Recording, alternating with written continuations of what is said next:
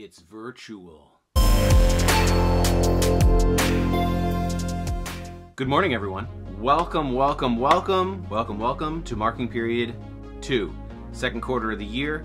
First, I want to say awesome job. Congratulations on making it through your first full quarter of virtual hybrid instruction in this new model. But we got the call that for the next 2 weeks, we will be virtual. So thank you so much for the great feedback in the reflection videos. That was so cool. Thank you for participating in that. You gave me some good information. Remember, if Marking Period 1 didn't go the way you had hoped, maybe you didn't get as many points as you want, put it out of the mind.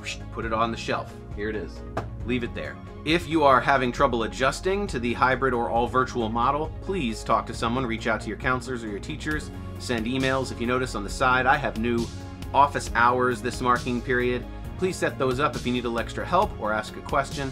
I'm totally cool with that. I want each of you to know that you are a valued, cherished member of this class. I am so glad each one of you is here with me learning about woodworking and building things.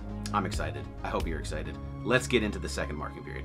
But before we do that, I want to give you an update on the gas line work. Remember I was telling you about that last time? The crew showed up actually while we were at school. The pipe they did in the spring, the video about that is below, just runs down the main street. And then in certain intersections, it goes from that main pipe out to the houses, left and right, off the pipe to in the street. So they did this place and they did across the street. So they spray paint out where they're gonna dig because they have to go down to get to the pipe. And it's pretty far down in the street. So you see they come in with this gas-powered, huge circular saw. They cut out the asphalt in the road, then came in with a machine and pulled up the top layer of all that asphalt, which is packed down really hard, and then they got to the dirt.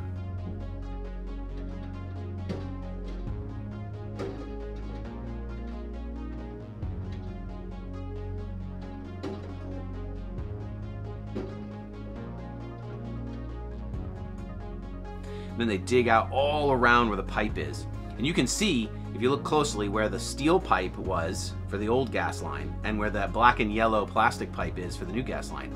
Pretty cool how this has been around for a long time, running these pipes, but they have a totally new way of doing it now, where they have that plastic pipe and they use this machine that like heat melts the two pieces together to a perfect weld so it doesn't leak anywhere. And they put in the intersection and run it under the ground. They don't have to dig up our yard. They just dig in the street and then go to where the gas meter is and run the pipe under the ground right to where the meter is. And then they tie it all in together. I didn't get a chance to talk to the guys to get more specifically about what they were doing out there, but the whole process was pretty cool. And the sad part is it was pouring with rain.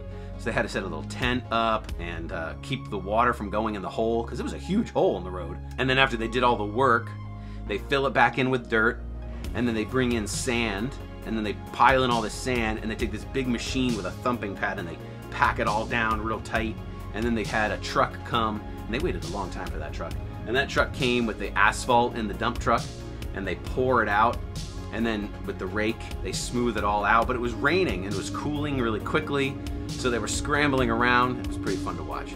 But anyway, now we have a fixed hole in the ground. It's all patched up nice and pretty. They have new gas lines running to our gas meter. They shut the gas off while they did the work.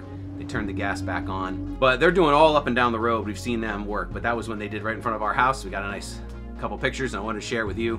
If you have gas in your house, you will probably have a similar setup. So what do we have on the menu today? First week of the new marking period. Check the module. It will be Marking Period 2 module. Woods 1, first thing we got to do is get to know all the tools in the shop. I want to start moving into producing some things. We're going to be going through the different types of tools we have in the shop. Cutting tools, drilling or spinning tools, and smoothing and shaping tools. So we're going to check all those out this week. Woods 2 and 3 and 4, we are going to be brainstorming a step stool project that's going to eventually get to the CNC machine. So please check the module assignment to get that process rolling. I hope you are doing well. I hope your families are all doing well. I hope you're feeling good during this virtual environment, and I will see everybody next time. Remember, Morristown cares about you. I care about you. Be excellent to each other.